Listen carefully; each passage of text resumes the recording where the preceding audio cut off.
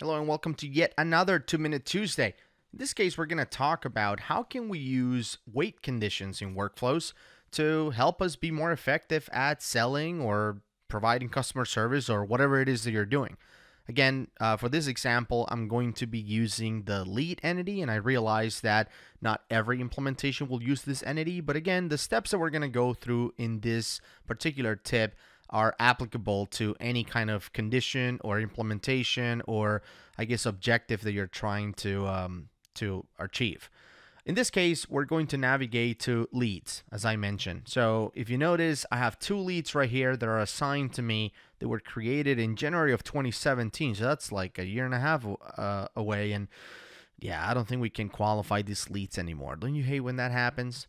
Now, of course, this is just sample data that I'm looking at right here. But in a real environment, sometimes when you enter leads into the system, you want your salespeople to reach out to them and try to qualify them as quick as possible. As you know, leads are potential, opportunities for us to sell them services. And maybe we don't know exactly if they're looking for something that we sell, but reaching out to them is imperative before they try to go and find someone else, one of our competitors perhaps. So again, I'm going to use wait conditions to follow up with users and make sure they qualify these leads or at least reach out to them to try to qualify them in a timely manner.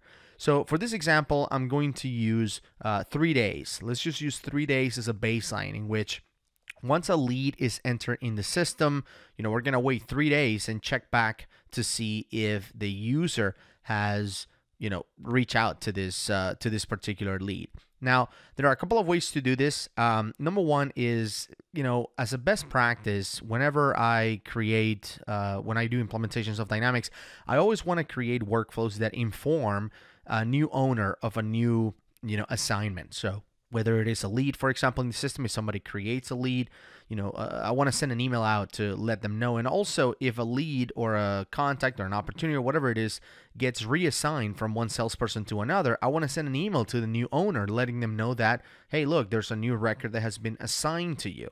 Now, when it comes to reminders, right, the timing on qualifying a lead is, it needs to be regardless of the owner. So I want to keep those two workflows separate. The notification workflow and the workflow that waits for 3 days to see if we have reached out to this lead are completely separate. And the reason for this is maybe a lead is created and assigned, let's say, to the inside sales team. And within 12 hours or 24 hours, the manager of the inside sales team comes and assigns a lead to a brand new owner, right? In this case, an actual name inside sales rep.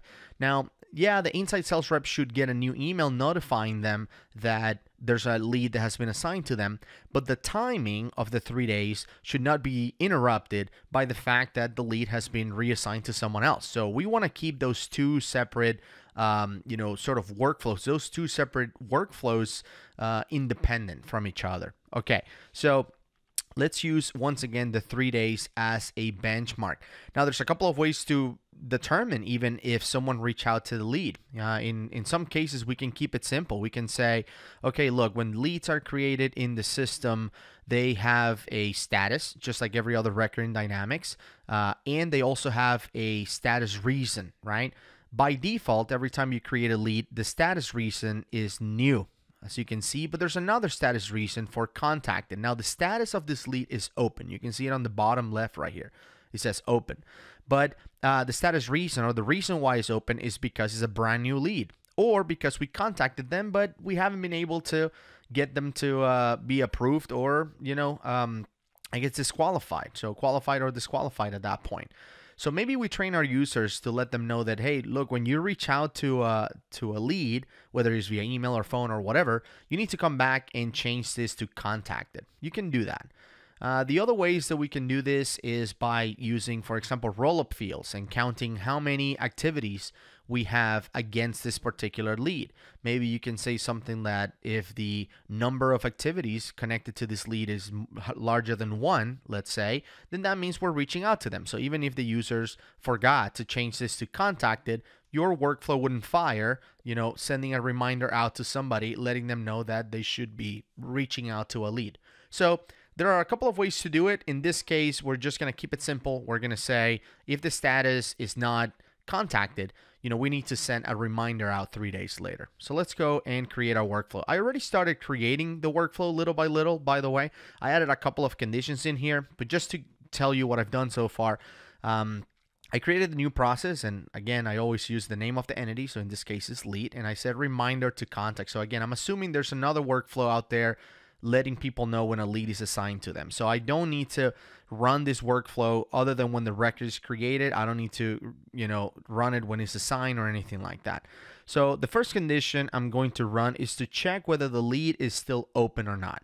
If I run the workflow, which in this case, it's very, very unlikely that the lead will not be open because this workflow is going to run right after the lead is created.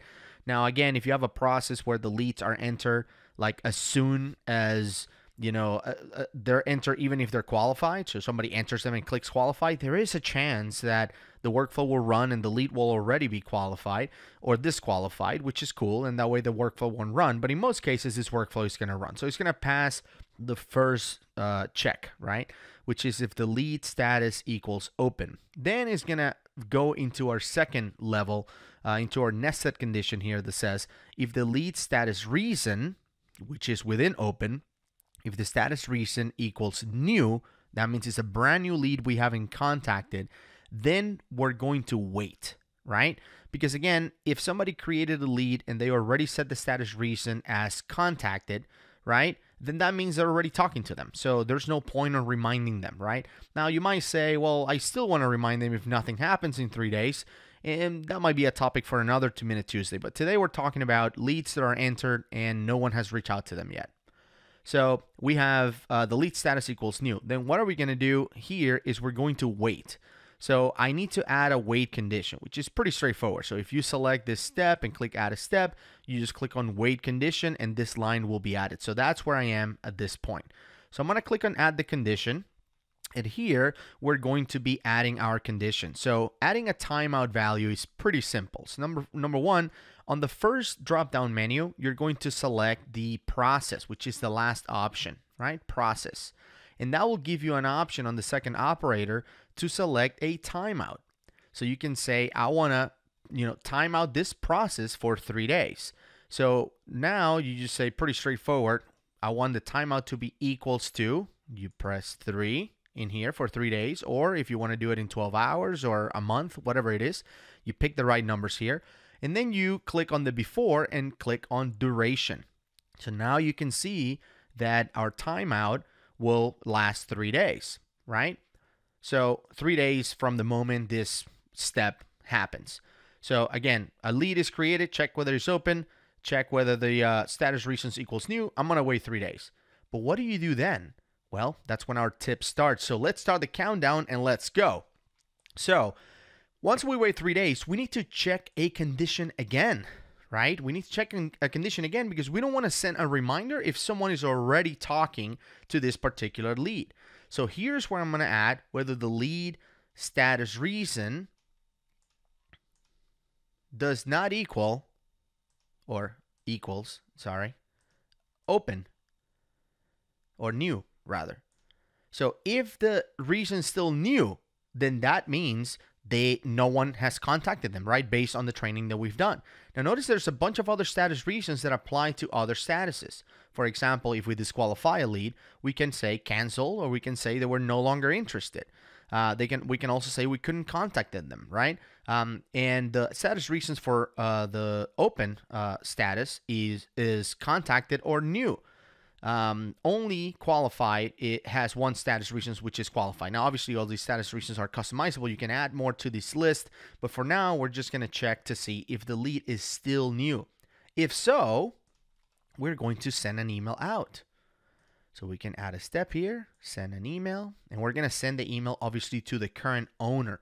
So we're going to click on property right here. We're going to pick from. We're just going to say from the owner to the owner. Right? And then again, you can add your own encouraging words in here and say, hey, all in all caps, why haven't you contacted this lead? We need to reach out, right? So the idea is you're going to be sending it to the current owner at that point in time, right? So let me show you how this works in real time. So I'm just going to add, hey as the subject and hey as the email in here, just so you can see it, just so we can meet the minimum requirements. And I'm going to activate. Now, obviously, this workflow should be a little bit longer. Maybe you want to wait 4 more days, and at that point, check to see if the lead is still new. And if it's new, you send an email to the owner's manager. I mean, you can escalate from here. You can add more. You can get more complicated, I guess, if you go. But we're going to keep it simple in this case.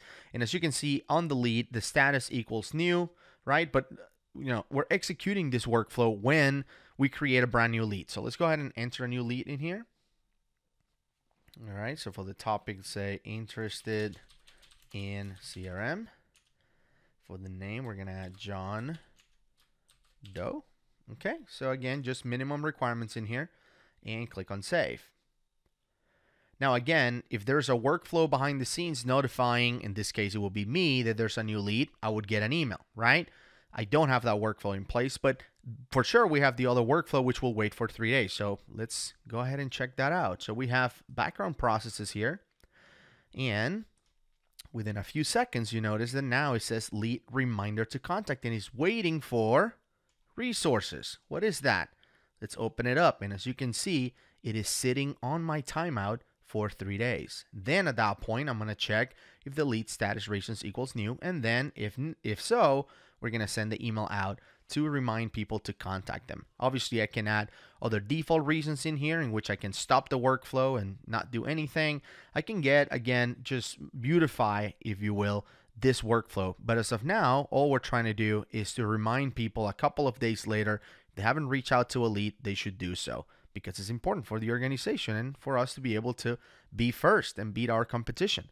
So I hope you enjoyed today's tip. We'll see you next week.